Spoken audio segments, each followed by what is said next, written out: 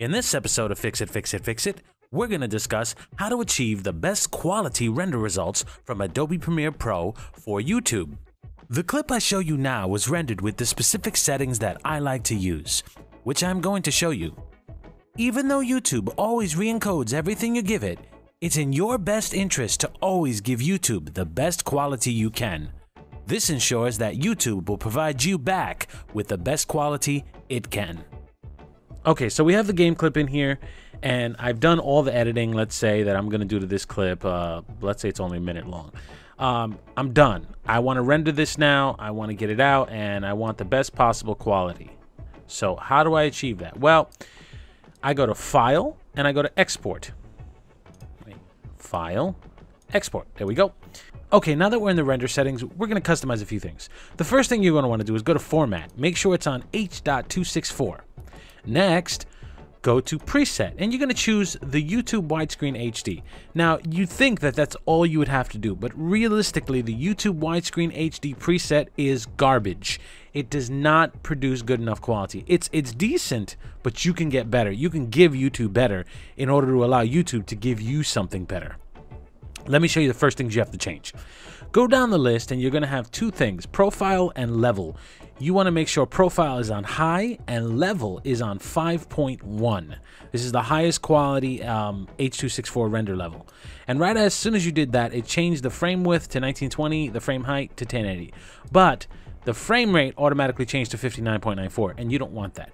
You want to drop that down back to your default project settings, which is 29.97.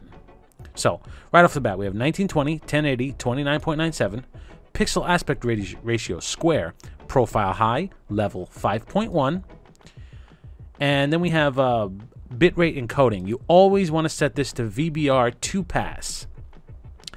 Now, standard television, the lowest they'll broadcast in high definition, especially a 1080 file size, screen resolution, is like 18 to 20 megabit. They will never do lower than that, generally speaking, because the quality suffers too much. So why would you want to use something like 6 to 9 megabit? It's not good. It's not even TV quality. And if you're doing this and you want the best of the best of the best, you want that level of quality. So we're gonna bring that up. Usually I like to use about 18 even usually.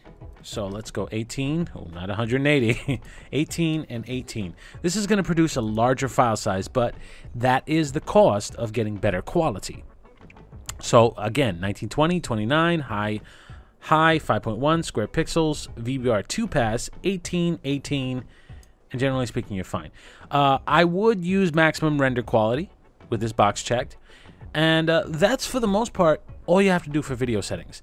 Now, for audio settings, you're going to want to make sure you go over to audio and make sure you're on something higher than 64 kbps. Usually 192 gives you a nice clean sound comparable to the original. Now, that's it. I'm done. These are all the render settings you need to set. But you don't want to have to go back every single time and set these. So, if you look right next to the preset, custom, the first button, save preset, 1080p custom. Let's say YouTube. Okay, so now whenever I want to render, I'm going to close this out and actually go back, media, right off the bat, 1080p custom YouTube, and I also have a 720p one, which is the same exact settings, just with the lower frame width and height. Nothing else has changed on this. Bam. Okay, now I'm going to export this out. Actually, I don't know where I was exporting that to. Rendering. Okay. Export.